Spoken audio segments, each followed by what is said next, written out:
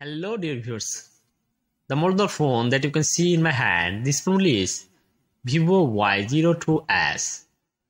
This phone problem with this phone, the back button, home scroll button, layout button is not showing on this phone display.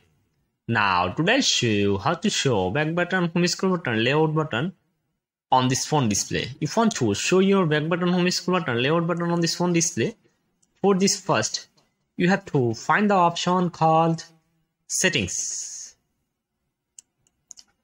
When you finding settings option, then you have to click on it, the option called settings. After click on it settings, it will be presented with many options from here. Scroll down, scroll down, scroll down. You will see an option called system. Then you have to click on its system. After click on its system, you will see an option called system navigation. Then you have to click on its system navigation.